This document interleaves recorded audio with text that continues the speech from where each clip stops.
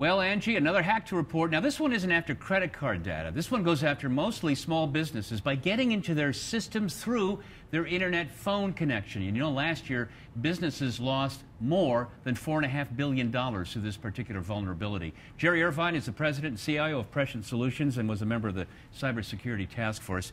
Your company, you've worked on this particular problem. How does it work, in fact?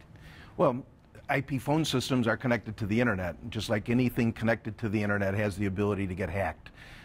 Most of the time it's because passwords have not been set to be complex, default user IDs and passwords are left in place, or systems aren't being kept updated.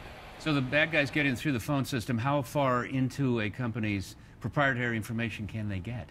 Well, once they're in the phone system, they could get to the entire network if it's not segmented from the rest of your network. And unfortunately, most people today will just have one network. They plug everything in. So I can get into your phone, get into your PCs, or get into your PCs and get into your phone. So they're taking what, phone minutes and then reselling them? Well, what they do is they actually gain access to your IP server, and then they sell cards, prepaid phone cards with access to that IP server, or they redirect lines to use and originate phone calls from your IP server itself. The incentive to get things fixed is that the end user, these little companies, are the ones holding the bag. They've got to pay all the losses. Yeah, unfortunately, it's not like credit cards where if your credit card is stolen, the credit card company will reimburse you or pay that for you.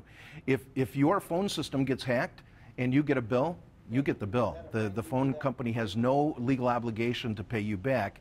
And so these hackers are going out there, they're pre-selling your phone data and then giving you the bill. I was surprised at how simple the steps are to actually prevent this from happening. Yeah, it really is. Most of these are occurring as a result of weak user IDs or passwords, or the default user IDs and passwords. Additionally, the systems are basically Linux systems, and many of them are open source Linux systems, so you have to keep them updated. There are known bugs that are out there for it.